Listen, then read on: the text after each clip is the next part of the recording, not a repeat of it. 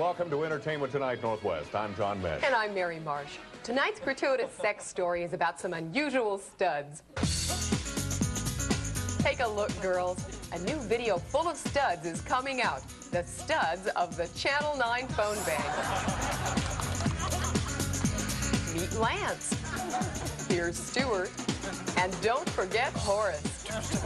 My shirt, too sexy for my shirt, so sexy. The video will be given free to anyone who makes a $5 pledge to the station. Look for those during the next pledge break. John? Let's take a look at what's happening tonight in Northwest Entertainment. The Seattle Rep will be performing a Shakespeare play that no one's ever heard of, and most people will dislike intensely. At the Paramount, there will be some lame band that had one hit in the 70s.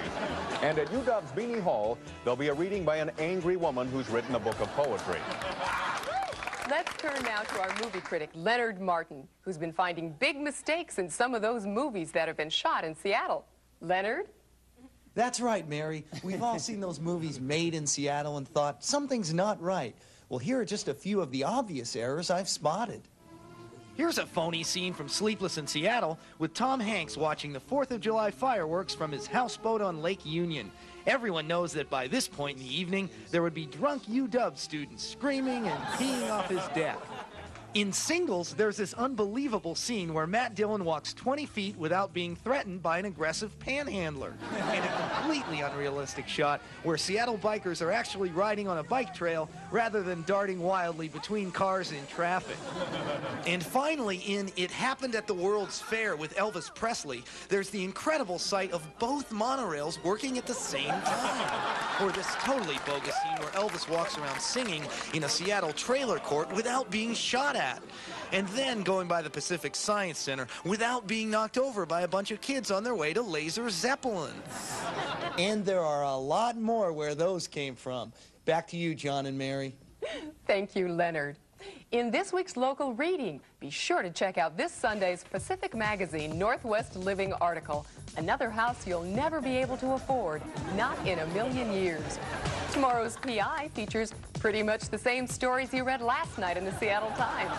And this week's cover article by the editors of the Seattle Weekly, titled, We Have Absolutely No Idea What We're Talking About.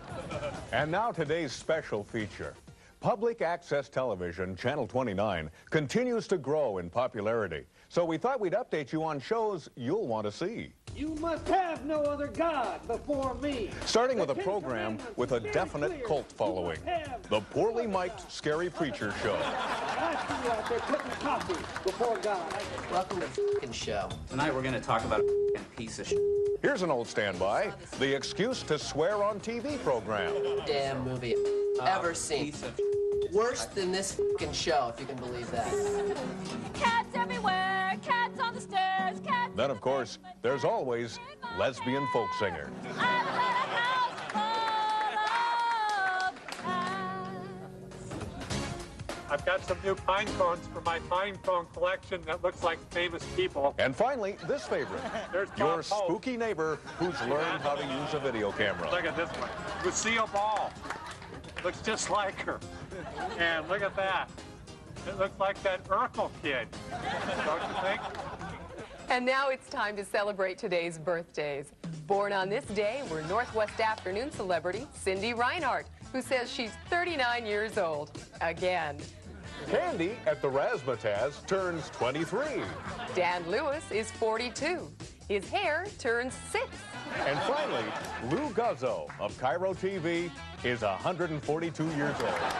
That's it for tonight. Be sure to join us tomorrow on Entertainment Tonight Northwest when we get up close and personal with the groupies of Ken Schram. We'll leave you tonight with some more music from the lesbian folk singer. See you tomorrow. Good night. Bye-bye. One more time. Let's go to the Katie Lane show. Let's go.